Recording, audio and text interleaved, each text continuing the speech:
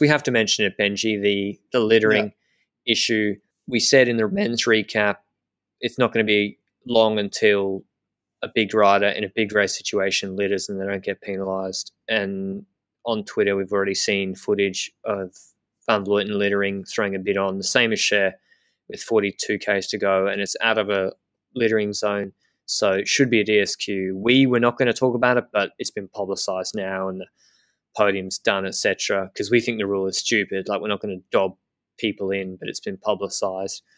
What do you think, Benji? Like, would you feel better if Van Vleuten had been disqualified? No, but I'd feel better if Cher was not. It doesn't make it. Yeah, like, I think everybody that watched this race is happy that Van Vleuten is not disqualified, except for the people that ended second and third in the race. Yeah, she's the strongest. But it bugs me so much that it's between the men's and the women's race of the same event on the same day. There's already a huge difference when it comes to the appliance of the rule, and that inconsistency annoys the hell out of me, because I think that's kind of falsifying the race for some people. Argeser would have had in the men's race an extra rider to take care of, and right here, Van Vleuten, yeah, she's kept in for the same thing. I think they both should have been kept in. I don't think Van Vleuten should have been DQ'd for this. So far, we've got no news of that. We waited till the podium to confirm this because we don't want to kind of put it out there on the podcast as first thing and be the people that call this out, because I still believe that she should not be DQ'd for that, and you as well. But it's just fucking annoying, isn't it?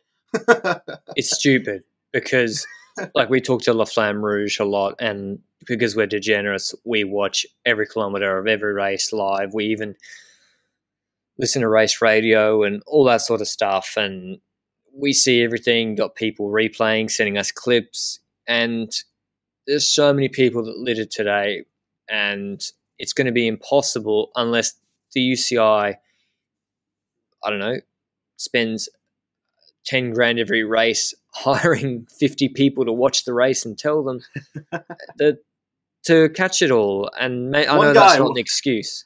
One guy with a Twitter account is enough, mate. Yeah, true. Twitter's enough. That is actually what they use for VR. They just troll Twitter. And that's why we were worried about mentioning the Van Vleuten thing. And imagine how stupid it would look if the women had this fantastic race, all the favourites in front group, big attack on Canterbury, Paterberg, all great, good result, clean racing. And then afterwards it's like, nah, she threw a bit on. And it was near people. People went and picked it up, I assume.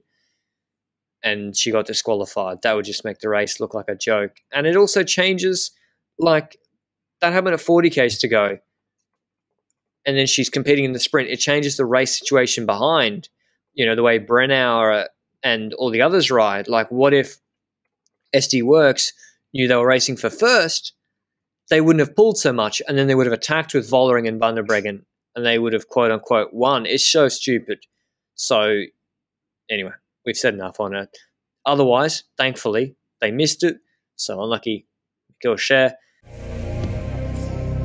If you've enjoyed it all, got a Ko-Fi link if you want to support the podcast, or alternatively, a like on the YouTube channel or a review on your podcast players is all we need for your support. But we get that support in droves, and we really appreciate it.